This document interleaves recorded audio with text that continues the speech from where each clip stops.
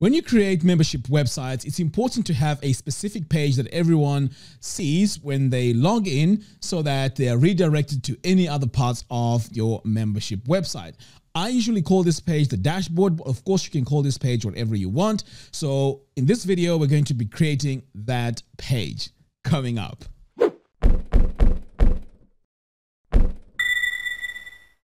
Hello everyone and welcome. In today's video, I'm going to show you how to create a specific page that your members land on after they log in. So as I mentioned earlier, this page, I usually call it the dashboard page, but you can call it whatever you want. So let's go ahead and create this.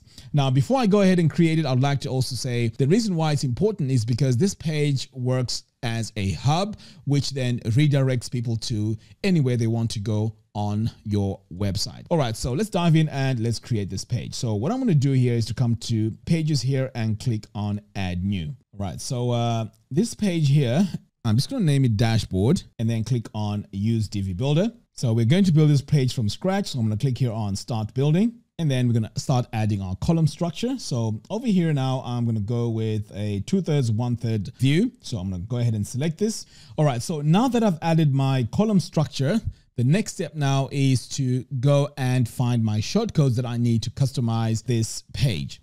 So I'm going to come back over here. Now, what I've done is I've just gone in and I've just created a standard page. So what you want to do to get these shortcodes is to add the classic editor. So I'm going to search for classic and select it. So with this selected now, if I click anywhere in here, you're going to notice that we have wishlist member here. And if I click on this drop down, you're going to see all these merge codes. Okay. So we can really do some really cool things here. So let's say you want to have a shortcode here, which greets the user.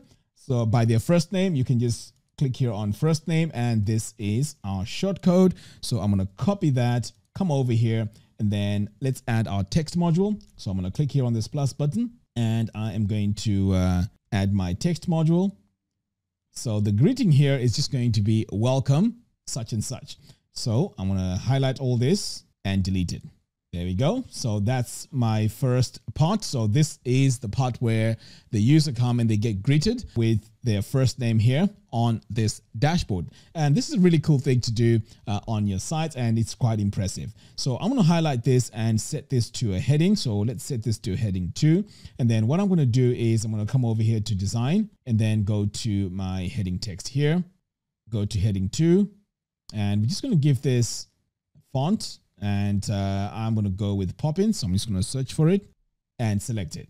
Next, I'm going to make this bold. So I'm going to come over here and set this to bold. There we go. And then just coming back over here, I just want to make sure my shortcode is in there. And yes, it is. So now let's save. There we go. So this is where the name will show. So the next thing you may want to add here is perhaps maybe a welcome video. So let's add our video module here. So I'm going to add it. Now, what I usually do here on this dashboard page is to give this video an overlay image. So I'm going to come over here to overlay, and then I'm just going to click on this plus button and add my overlay image. So this image here could be whatever image you want. So in this case, we are just going to use an image here, which is to do with our membership. So there we go. But this also could be a welcome image, which has an image of yourself introducing your members to the website. Now, what you could also do here in this case is to have a message each time your users log in. So you can keep updating this video and make sure it's not the same video all the time. All right, so now this is how this image overlay looks like. So if I come over here to design, I can make further customizations by maybe perhaps reducing the icon size. So I can come over here to custom icon size, drag this down a little bit, and pretty much I think that looks great, and save. Okay, now over here on the right, what you could do is you could add all your important links. So these could be links to, say, support. It could be links to, let's say, specific articles that are protected in the membership and so on. So what I'm going to do here is I'm going to add a button. And then here, I'm just going to call this get support. So this is our support. And then here is where you want to add your link URL. So you want to come over here and add your URL. In this case, I'm just going to add a blank one. I'm going to save that. Now you can also add multiple buttons here. So we can just duplicate this a few times. So the second one here could be perhaps maybe start learning. And maybe this last one here could be your main resources. Right, so above here is where you may want to add, say, a title for that particular section. So I'm just going to duplicate this and then drag it over here to the right side. And then I'm just going to go in here and rename this and call this important links. And then we're going to save changes. Next, we're going to give this a bit of padding. So I'm just going to drag this to about 160. Apply this to the bottom as well. Now, what you may also want to do here is to add a welcome message. So I'm going to click here on this plus button and add another text module and select it. So the text I'm going to use here is just dummy text. So I'm going to go in here and just paste it in here. There we go. Now we need to stylize this text by coming over here to design and then click on text. Change our font to Poppins so that everything is all consistent. We're going to increase the size a little bit here by just nudging it up a little bit to about, say, 17, and then increasing our line height. So that looks okay. I'm going to save this. So you can see now that this dashboard page is looking all really nice, because your users can come onto this page, play this video and listen to the message that you've recorded for them. And there's also some text here that they can read. It can be any message that you want to add on there. And over here, you have all your buttons that can link them to different parts of the website.